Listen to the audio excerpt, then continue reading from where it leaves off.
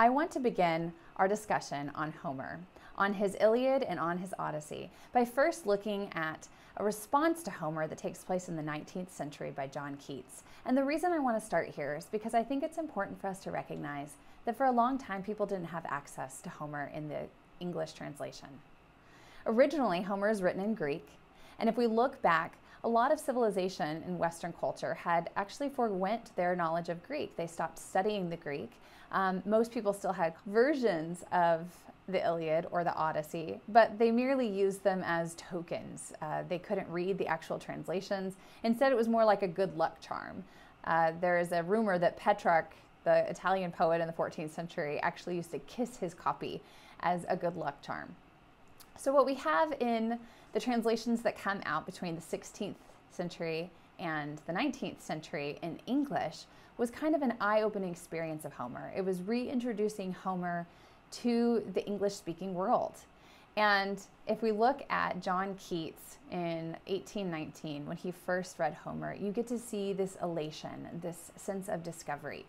This sense of discovery is what I hope everyone feels when they first are introduced to Homer, as though the world is opening up, as though they are entering a new cosmos and finding themselves, but also finding Homer. On first looking into Chapman's Homer, John Keats, 1816. Much have I traveled in the realms of gold, and many goodly states and kingdoms seen. Round many western islands have I been, which bards in fealty to Apollo hold. Oft of one wide expanse had I been told that deep-browed Homer ruled as his demesne. Yet did I never breathe its pure serene till I heard Chapman speak out loud and bold.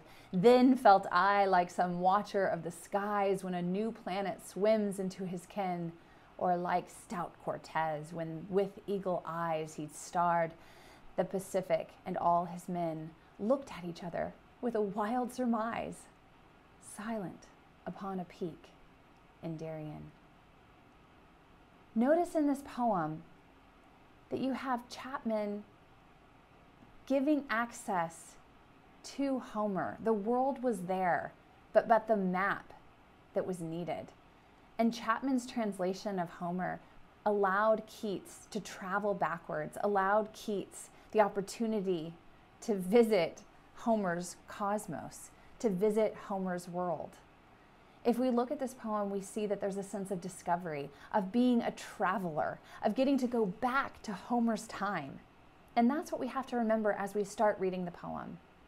When we read, we have a tendency sometimes to bring the author to us, to imagine that Homer is a guest at our table.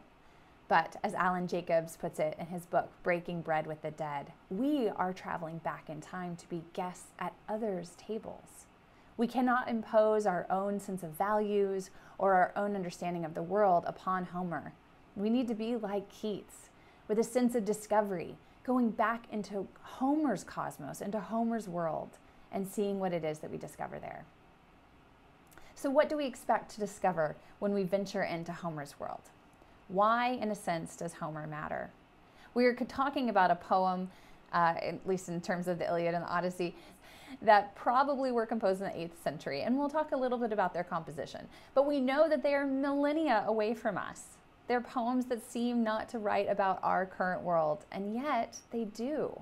They're writing about real people. Not real in the empirical sense, or maybe, but real in a much deeper way. Real in a sense that these are human beings with all the variety and complexity of emotions that implies.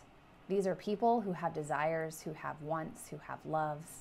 And so what we discover when we venture back into Homer's time is the universal and the timeless. Things that even if they were written in the 18th century BC, still have relevance to us today. This is the argument that is made by Adam Nicholson in his book, Why Homer Matters. In Why Homer Matters, Adam Nicholson says that he discovered Homer as a guidebook to life, that Homer tells us how we became who we are. The epics, which, according to Nicholson, were invented after memory and before history, then occupy a third space in the human desire to connect the present to the past, as we mentioned with Keats, in being able to travel through time and go backwards. The epic attempts to extend the qualities of memory over the reach of time embraced by history. What does this mean? Well, for Nicholson, it means that Homer becomes very personal to him, that Homer becomes a way of investigating not only Homer's world, but also himself, of being able to ask enduring questions about what it means to be a human being. For Nicholson, it means being able to ask the enduring questions about what it means to be a human being. Nicholson can write a book in the 21st century titled Why Homer Matters, which is maybe 4,000 years apart from when Homer was actually composed, or when the oral tales were first being sung. Nicholson argues that the work is much older than tradition usually has it, and we will talk about that a little bit more in a second. But either way, whether it was 3 millennia away, or 2 millennia away, or 4 millennia away, they're thousands of years apart from us. And yet, these are the things that we should be reading. These are the things that we should be knowing. For those who are Christian believers, there is sometimes a protest against reading the pagan works. If we look at the 3rd century writer, Tertullian, he asks a question that was on the minds of those then, and it's on the minds of Christians now. What has Athens to do with Jerusalem? Now, what does he mean by this question? He is not asking literally, what has Athens to do with Jerusalem? But metaphorically and figuratively, what has the city of man to do with the city of God, to use Augustine's language? What does the world of the pagan Greeks and all of their gods have to do with Jerusalem, the city of the triune God? There's a book written by Louis Markos, who's a great proponent of classical education, entitled From Achilles to Christ. It is a defense for why the Christians should read the pagan classics. On one side of the debate is the protest that the Bible is the only source of truth. We should not read anything but God's word. God reveals to us all that we need to know in the scriptures, and therefore everything else is extraneous. In refutation of this argument is St. Augustine's claim that all truth is God's truth. If we look at a text called De Doctrina Christiana, written by Augustine in the 4th century, this text actually provides a great defense for why we should read many things in addition to the Bible. Augustine argues that we should actually study biology, we should study history, and we should study the pagans in order to know better God's word. He uses a metaphor that comes from Exodus, when the Egyptians were told by God to actually take the gold from Egypt and bring it forward with them when they exited Egypt. The gold then can symbolize or be a figure of truth. God is saying, the pagan truth that is found in Egypt, bring it forward because it still belongs to me. If it is gold, if it is real, if it is true, it is mine, no matter where you find it. This is the approach we're going to take with Homer. If there is truth there to be found, it is the Lord's, whether or not Homer was the one who accessed it, whether or not he would have recognized it as God's truth. A second objection that is made to reading the ancients comes from Martin Luther, and Luther really just is a stand person for this argument that comes in different forms from different people. The whole world is obliged to confess that it never knew Christ nor heard of him before the gospel came. In contrast to this opinion is the idea that comes from Markos, that Christianity is only the complete truth, but that pagans themselves pointed toward this truth. In other words, we need not to look at Christianity and pagan cultures in opposition from one another, but rather that the pagan stories actually move us towards the revelation of Christ. That Christ comes to complete or perfect the knowledge that was lacking in the pagans, but that the two should not be seen antagonistically as much as one builds upon the other, right? These are not warring ideas, but one of them moves towards the greater idea or the greater reality, which is founded on Jesus Christ. Lastly is the argument that pagan gods are not our God. Even those who choose to read the old text, Homer, Virgil, and so forth, are constantly contrasting the great triune God with the pagan gods. The pagan gods lack what our God has. I think a great way to counter this argument is from G.K. Chesterton, who wrote a history called The Everlasting Man, in which he looks at how God is actually the author of history. The idea that God is the author of history has great ramifications for our studies of the classics. Because if God is authoring history, then God is the one who is revealing himself in different ways to the early pagans, in order that by the time we go through Greece and Rome, and Jesus Christ is born particularly into that moment in history in which all of these ideas are melding with the Jewish ideas and helping people to understand who God is. That we don't need to, again, look at these ideas as though they're in contrast, but that God was working through history, that God was bringing forth glimmers of himself. If we look at Romans, right, that in all ways, all people were having access to divine revelation, that God was doing that even through history.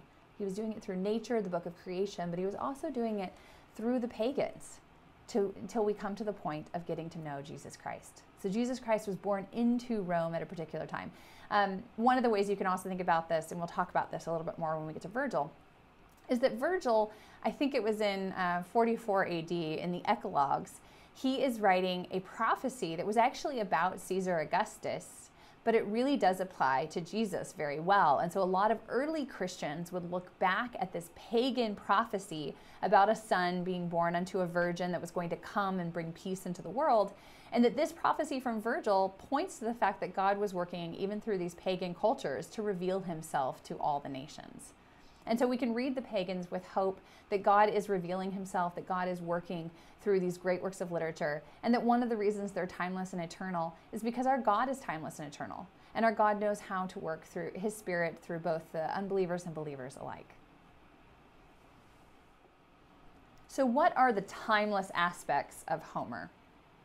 One of the ways that we can establish what it is to be a great book is to consider three things. One, does the work ask enduring questions? This does not mean that it proposes enduring answers to these questions, but does the book itself raise great questions, right? Questions that matter to the human person. And in a second, I think we should look at some of the ones that are raised by Homer. Second, that the work itself is beautiful. Beautiful in a timeless sense. Beautiful not just for one culture, not for just one place, but beautiful always. And we'll look at Homer's poetry and get to see that this is in fact the case with the Iliad and the Odyssey. It's also the case with Virgil's Aeneid. The beauty found in these epics is timeless. And third, I would say a great book is something that can be lived. It transforms your life after reading it so that you live differently. We want to take these three questions and ask it of Homer's text and ask it of Virgil's text. Are these great books? I think you will see that they are. The questions that are asked by Homer's Iliad and by Homer's Odyssey are these questions, and a lot of them also resonate with Virgil's Aeneid. Why is history saturated with the blood of martyrs, heroes, and innocents? What is the more worthy choice for a life? Content, domesticity, or valor and duty? What does it mean to be a friend? To be a wife? What does it mean to be a mother or a father? And what does it mean to be a son or a daughter? Is this life a cyclical journey with returns and homecomings and exiles and repetitions? Or is it a pilgrimage to an ultimate destination? Are we fated, or do we define our own lives by our own will? G.K. Chesterton has a famous quote in The Everlasting Man, the aforementioned work, that if the world becomes pagan again and perishes, the last man left alive would do well to quote the Iliad and die. What Chesterton is alluding to here is that the Iliad has these grand answers for questions. What J.K. Chesterton is alluding to here is that the Iliad and other works like it, the Odyssey, the Aeneid, they're asking the enduring questions. They're asking the things that matter. And that the last man alive would show his fidelity to being a human person by quoting the Iliad as his last breath.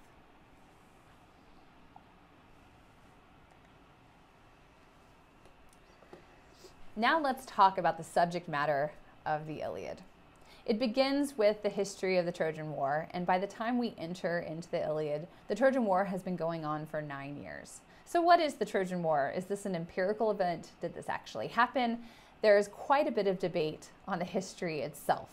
But for the sake of at least a little bit of context, I think we should look at what is the history of the Trojan War.